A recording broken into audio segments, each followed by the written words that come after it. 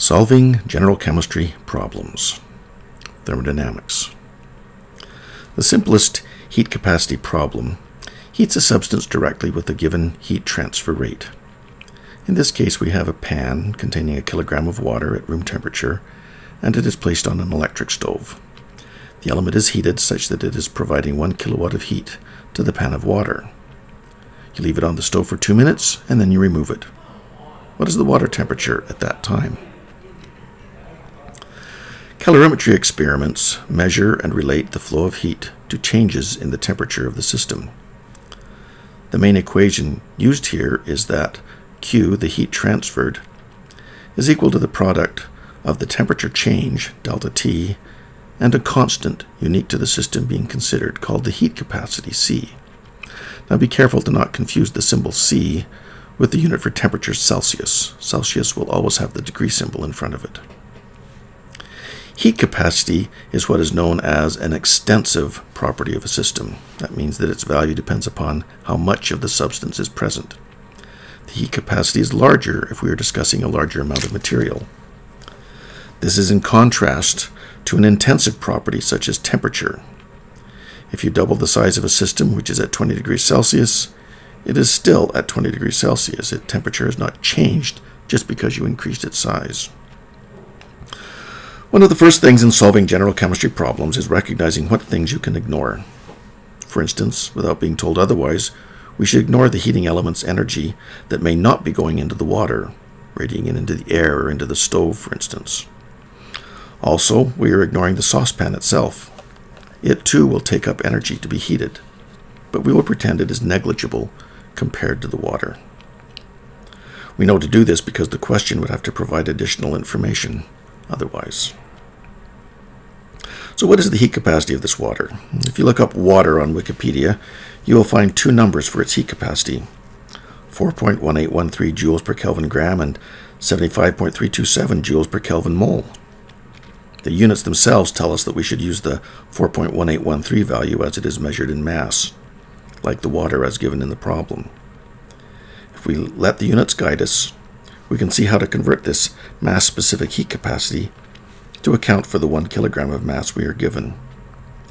Multiply the specific heat capacity by the mass of 1 kilogram and convert that kilogram to grams.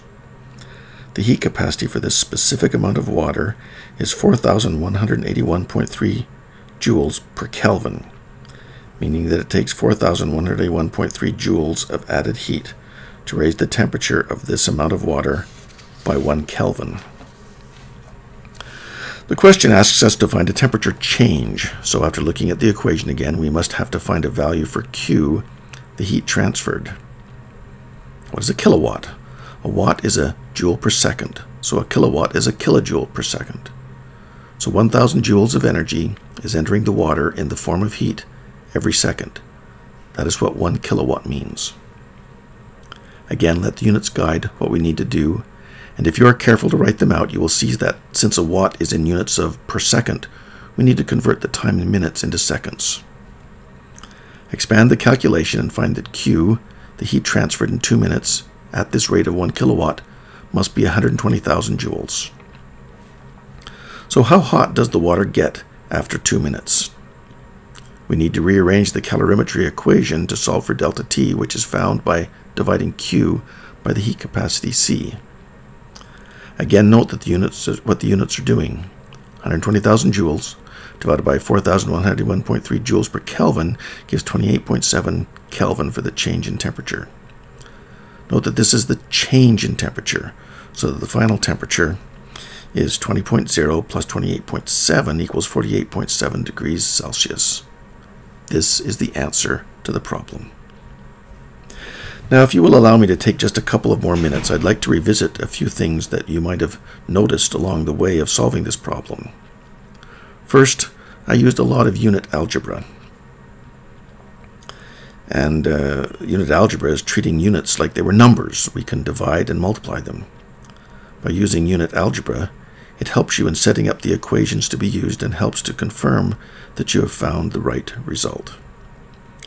In this case of finding the heat capacity, we can cancel out kilograms, numerator and denominator, and cancel out grams similarly. Now be careful not to confuse kilograms, lowercase k, lowercase g, with Kelvin grams, capital K space lowercase g. Then at the end, after grouping together the units that are left over, you have joules per Kelvin, which you should know now are the units of heat capacity. Because the units work out, you can be more confident that you have the right answer. What is the connection between degrees Celsius and Kelvin? You might notice that I casually added the temperature change in Kelvin to the initial temperature in degrees Celsius to get the final temperature in degrees Celsius. Can I do that? The size of a degree Celsius is identical to the size of a Kelvin unit. Because they are the same size, and because we are talking about the difference in temperature, then I can switch them around easily as needed. The Kelvin scale and the Celsius scale are only different by where they place the value 0.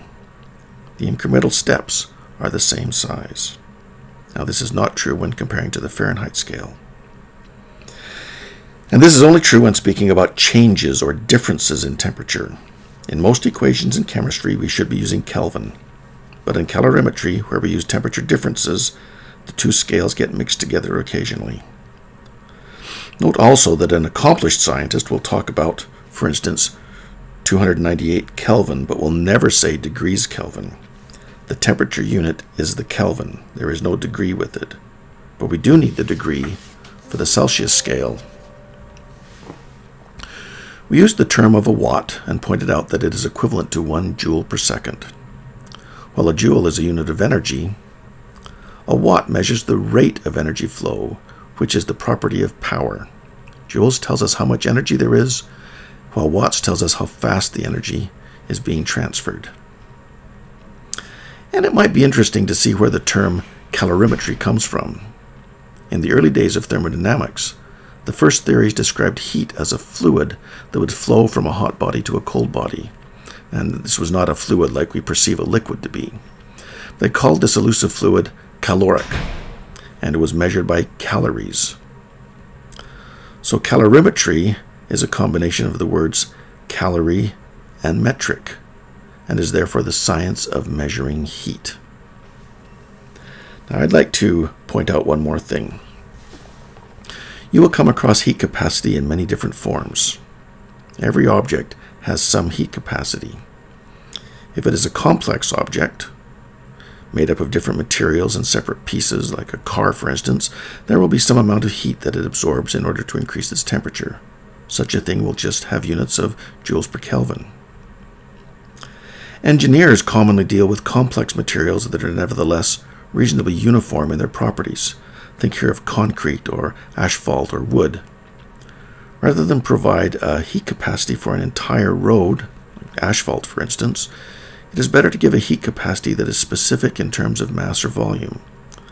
This is called specific heat capacity, with units of joules per Kelvin gram or joules per Kelvin milliliter.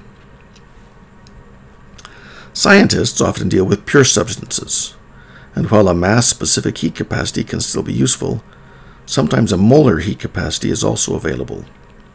A molar heat capacity only makes sense for pure substances. Like, what is a mole of concrete after all? In particular, gases have a different heat capacity depending upon whether they are being held under constant volume or constant pressure conditions. So depending upon the material and the context of the problem, you may see any or all of these expressions, but they will all give the same answer when treated correctly.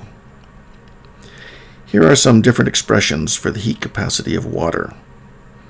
The units can be used to inform you of the specific type of heat capacity being described.